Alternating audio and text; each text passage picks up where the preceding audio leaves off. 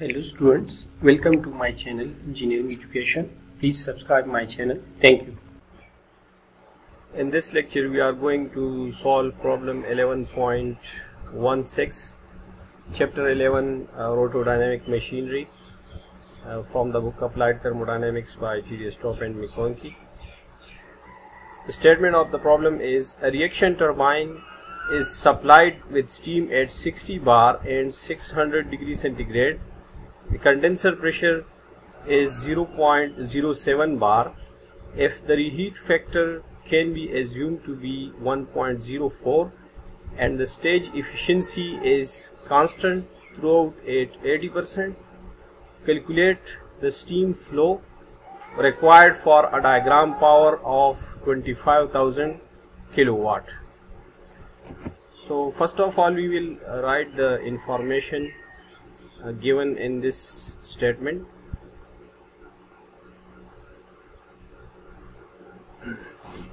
We have given the initial condition of the steam pressure P1, which is 60 bar,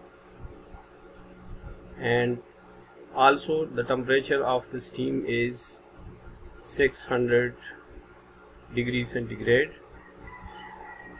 The condenser pressure P2 is 0.07 bar. Reheat factor represented by RF is 1.04, and it is defined from the enthalpy entropy diagram. Summation of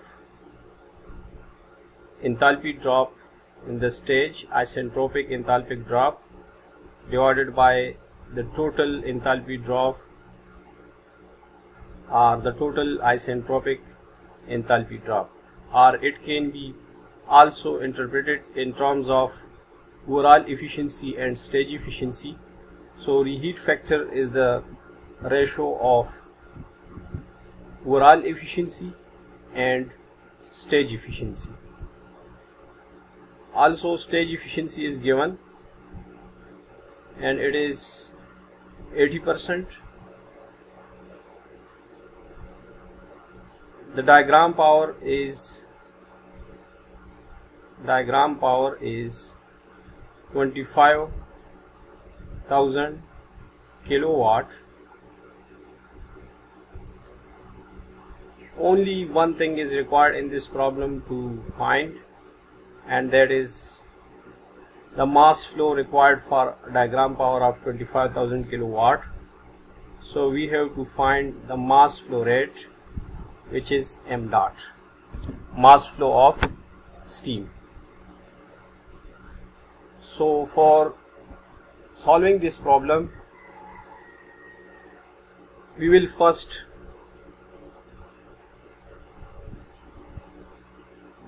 need to check the enthalpy values and other properties of steam at these conditions.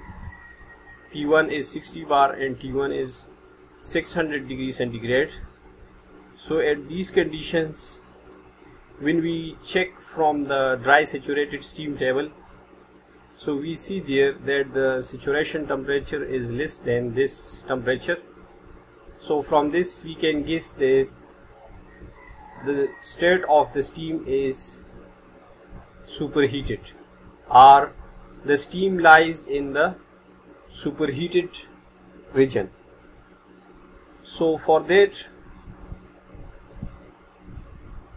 going to the steam tables or superheated steam tables at pressure 60 bar and temperature 600 degrees C, we have the value of enthalpy, which is H1, and it is equal to 3657 kilojoule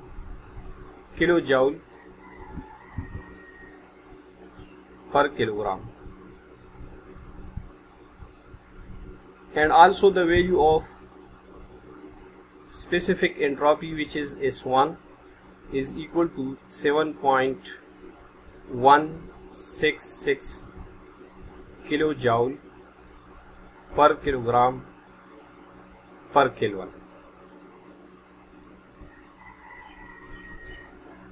Also, we see that this is 1 and this is 2s. So the entropy at this state 1, and the enthalpy at this state will be equal. So S1 will be equal to S2s. Also, finding the value of enthalpy at this state, P2 is equal to 0.07 bar. So again, visiting the steam tables, so when we check from the dry saturated steam tables, so we see that the value of enthalpies and specific entropies for saturated vapor and saturated liquid are tabulated. So from there, the steam is in dry saturated form. So we can write that S2s is equal to S1, and it is further equal to SF plus X SFG. We are interested to find this dryness fraction from this. So S2s is known, SF value is taken from the steam table 0.07 bar.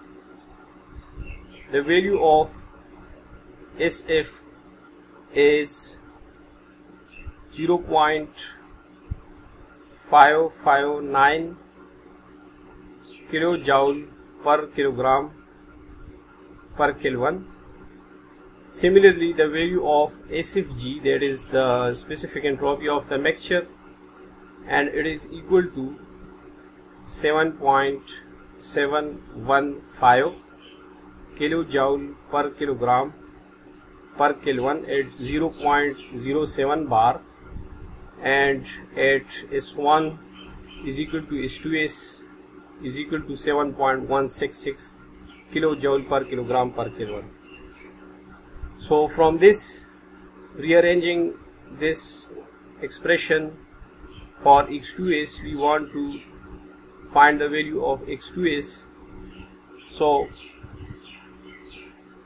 it will be equal to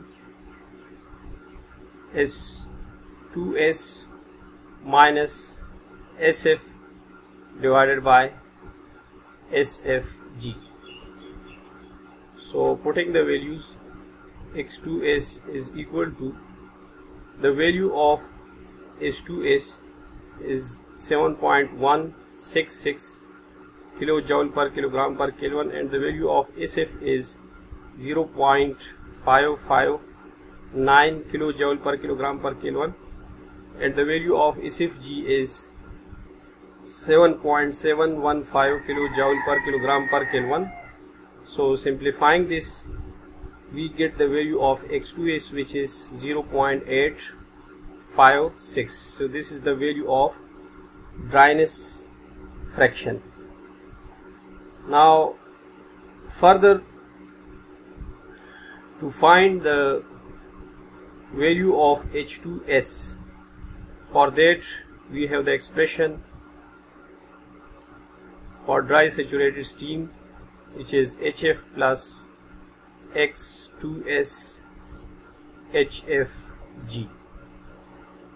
So here again at 0.07 bar and entropy 7.166 kilojoule per kilogram per Kelvin, from the steam table we have the value of HF, which is equal to 163 kilojoule per kilogram. Similarly, we have the value of HFG, and its value is 2409 kilojoule per kilogram. we have also calculated the value of H2S.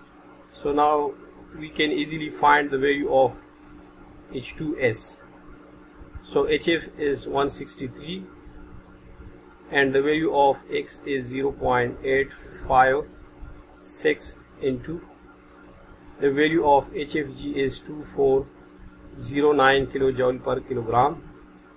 So simplifying this, for H2S we have the value of H2S equal to 2226 kilojoule per kilogram. So now further we have the expression,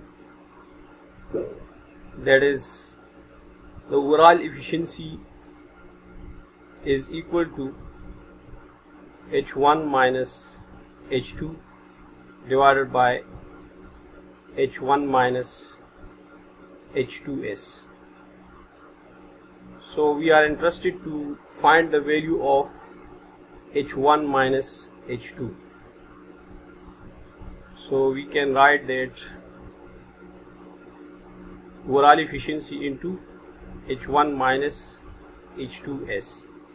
So here we know the value of H1 and H2S, but the overall efficiency is unknown. So we can find the overall efficiency from the expression that, as it is mentioned above, that the reheat factor is equal to, from above diagram here, reheat factor is equal to overall efficiency divided by stage efficiency. So to find the value of overall efficiency, rearranging that expression, reheat factor will be multiplied with stage efficiency. So overall efficiency is equal to, reheat factor is 1.04 and the value of stage efficiency is 0.8. So the value of overall efficiency comes out 0.832.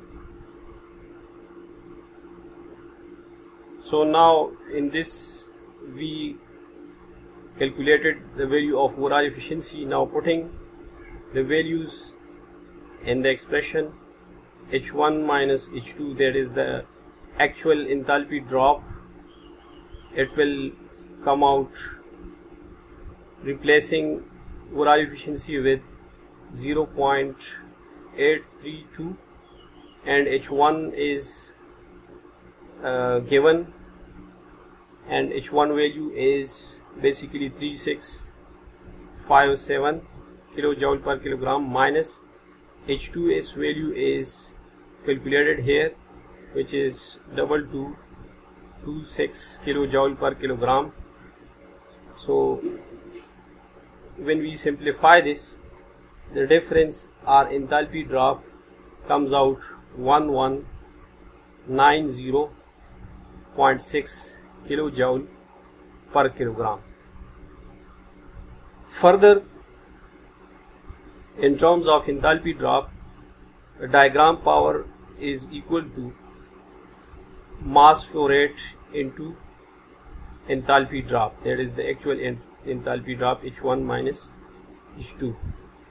So rearranging for m dot, because we are interested to find the value of m dot, mass flow rate, so this expression will become P by H1 minus H2. The diagram power is 25,000 kilowatt. So we will put the values of diagram power, which is 25,000 kilowatt divided by H1 minus H2, that is the enthalpy drop 1190.6 kilojoule per kilogram. So both values are in kilo, So there is no need to convert it to simple watt or joule per kilogram. So simplifying this, we get the value which is 21 kilogram per second. So this is the mass flow rate value in kilogram per second. So converting this value into kilogram per hour, we will multiply 3600 seconds with 21. So the value of mass flow rate in kilogram per hour is 75,600 kilogram per hour. So the mass flow rate value is 75,600 kilogram per hour. So this is the required mass flow rate in this problem. So this is the required solution of problem 11.16. Thanks for watching. Please like and comment on my videos. Also subscribe my channel to get new videos.